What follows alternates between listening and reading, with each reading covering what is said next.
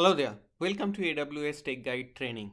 Today we will be learning how to install Tomcat in a virtual machine in Google Cloud Platform. So as you see, I am logged in into my Google Cloud Platform and I am at the virtual machine instance dashboard and my Jenkins system is running. So if you have seen my previous video, you have seen that I have installed Jenkins in a virtual machine and it is up and running.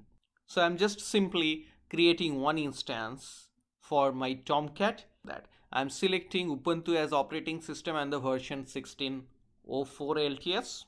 Click on save. Just allowing both the traffic, allow HTTP traffic, HTTPS traffic. Click on create and it is creating the virtual machine. Now copy the external IP. Now we will be connecting this virtual machine. Click on SSH. It is opening the console. It is connected now. Now we will be updating the packages, which is sudo apt get update.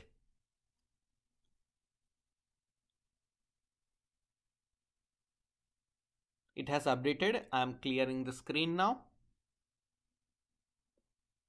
Now our next task is check Java version. We don't have any Java version here, so we need to install Java, which is apt install openjdk 8 we will be installing. So it is openjdk-8-jdk.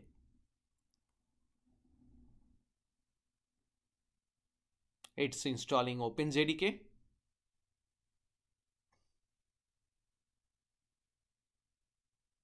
I'm clearing the screen now. So we have installed openjdk as well as we have updated the package as well.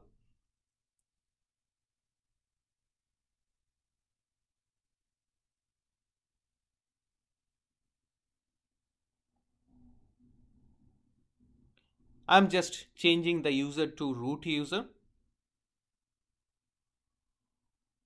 Now at this time we have to download the Tomcat version and have to install in one of the directory in this virtual machine. So I'm just browsing to the directory where I want to install. I will be installing Tomcat under user local.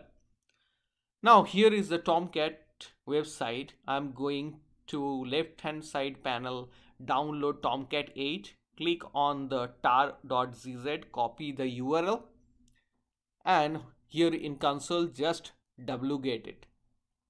So write the command wget, give a space and paste the download URL. It's showing 404 not found. Well, it's my typo over here when I was writing this URL. So I missed mirror in this URL. So it has downloaded under my user local directory. So let's see. Yes, I have just listed the items from local directory. It's showing Apache Tomcat 8.5.55 tar.gz has been installed.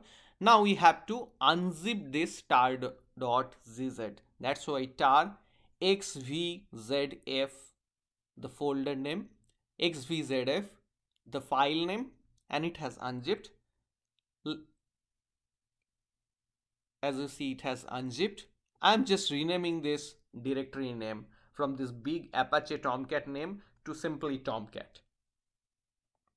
It has renamed, cleared the screen. Now, if you do ls, you see that we have our Tomcat folder over here.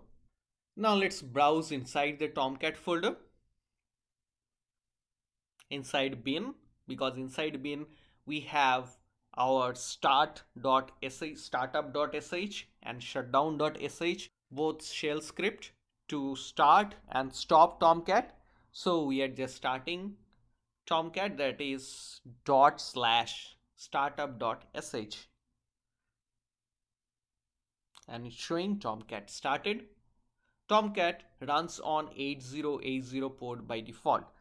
So we are checking the process now. ps-ef Now copy the external IP colon 8080, and here is our Apache Tomcat up and running. But there are few configuration we have to still perform to configure this Tomcat properly. So we are shutting it down now.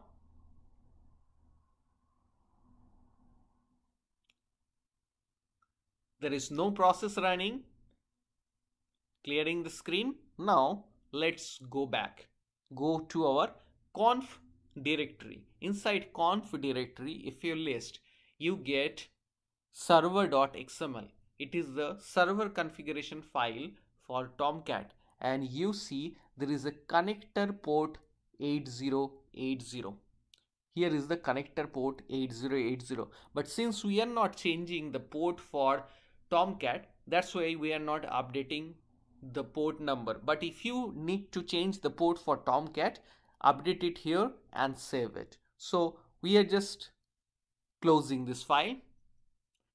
Now let's find something context.xml.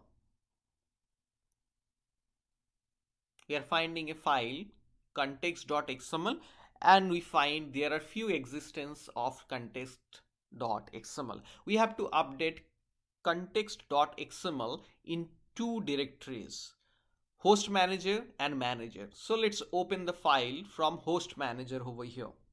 Open this, and just I'm commenting this value tag.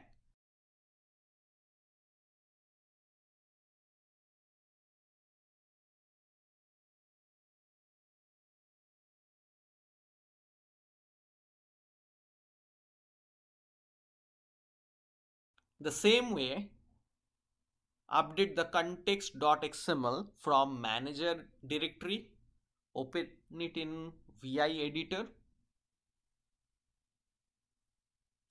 comment the value tag, save it and close. Yes, we have updated both the context.xml. Now let's open Tomcat users.xml. Here we have to update the users. Why we have to update the users? Because in Tomcat, maybe you will be deploying your application. Definitely in our next video, we will be deploying our application. To check the server status and the manager portal of Tomcat, we have to configure the user.